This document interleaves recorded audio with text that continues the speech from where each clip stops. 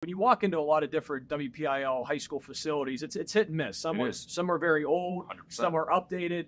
I'm one to believe that this is probably the type of atmosphere you want to create for your kids to know that they're part of a major program, an important program.